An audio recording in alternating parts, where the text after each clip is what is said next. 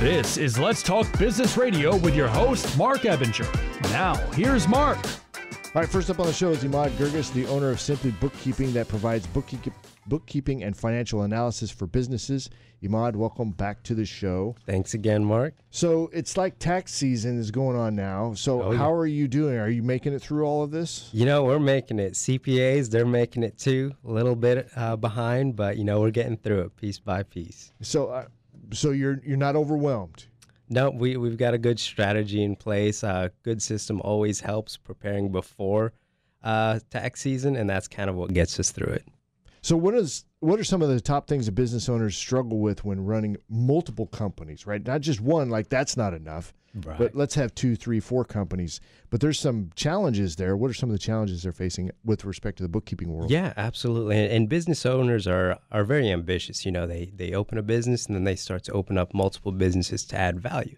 And that's fantastic. Now, as a bookkeeper or as a business owner, it's really good to understand that you have to keep the finances per business directly with that business itself. So you can't intertwine businesses' finances within one another. Otherwise, things start to get out of hand and a little more confusing. So it's really important to keep those together.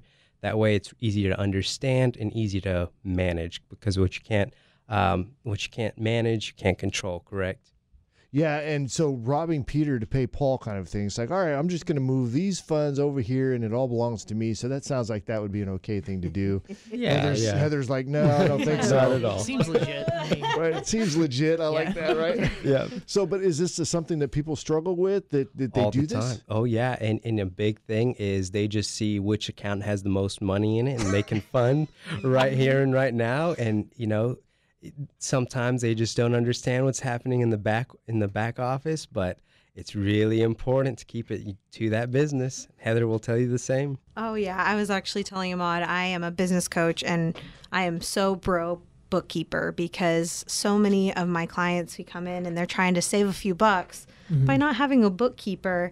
And, you know, you can probably tell us, how does that come to bite you in the end of the day? It always does. You know, it's going cheap now might be maybe a savings for right now, but it always comes back later, and later means even more than it would have cost in the beginning. As a bookkeeper, our main goal, of course, is to also be able to save you taxes as legally as possible, and how we can make that work for you.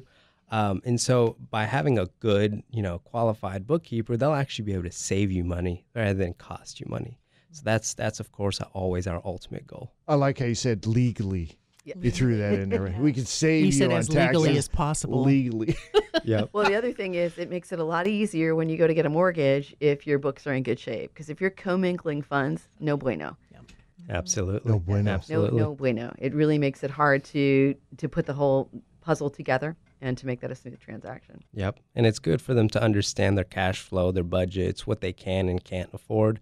And by giving a good set of books to a lender to evaluate, it makes it good. It's a happy day for everyone. So when it comes to, do you need more than one set of books when you have, how does that work when you have multiple companies? Do you have to have multiple QuickBooks accounts? How does that work? Good question, Mark. So the best way to do it is, yes, to have a specific set of books per company. Now, let's say you picked me as your bookkeeper to manage your 4 companies. I would have each set of books for each company separate, but then what I could do is evaluate everything as a whole, so kind of step back, look at everything in a grand picture, and then really be able to give you that cash flow analysis or the budgeting as a whole from your enterprise, you know, picture. But it all starts with having books and specific finances per company. Is that a separate QuickBooks account for each company then? And then how would you then look at all of them? Or do you just run different reports and bring all the reports together? How does that even work? Right. So you would start with having a separate QuickBooks account for each, okay, or whatever accounting software that you prefer. And then what we would do is you would understand how the business owner operates, whether they're moving money or funds from one company to another to invest in other properties. You would be able to track the money flow between each companies on the book. So you could see at any moment in time, oh, I've spent, $10,000 from this company, but it moved over to, company B. And so you're able to track all that money as it goes and flows. And this is fun for you, right? Oh, this is so much fun. I don't get it. The more I got to tell you, better. I'm having trouble breathing over here. You know, and it's like it's a little bit stressful. Yeah. And one of the big things, you know, I talk about with clients, you know, a lot of the time businesses, they have two things that they want to solve. They want more money and they want more time. So obviously bookkeepers cost money, but when you're coming in and you're fixing books that have been maintained probably incorrectly, let's be honest, about how much time does it take for you as a professional to untangle those? Right. So, I mean, and we've talked about this on a previous show. Let's say it's they're 1 year behind. A year behind will take about a month, between 2 weeks and a month, just to be able to go through every single transaction, all their assets, all their liabilities, and make sure everything's correct and where it needs to be. And that's you as a professional. If you had to just guess, how long would it take someone who is not a professional to comb through all of that, say for tax season? It would probably take them the same amount of time to do it all wrong. I love that. So you're spending a month of your time, which is not building your business, is not contributing to your revenue, and is taking up the time you could be spending doing that or spend with your family. Right. You're probably still getting the books wrong. Right.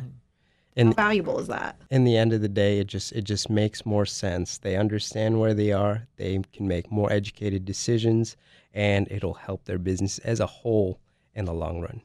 Absolutely. So, Tracy, you mentioned earlier that you love it when people have their books together like that.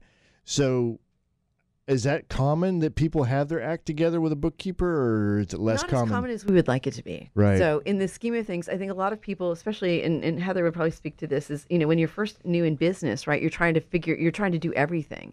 And you get to a certain point in time, and it's like, you're like, I'm not going to put Novocaine in my own mouth and then try and drill, do a filling for myself.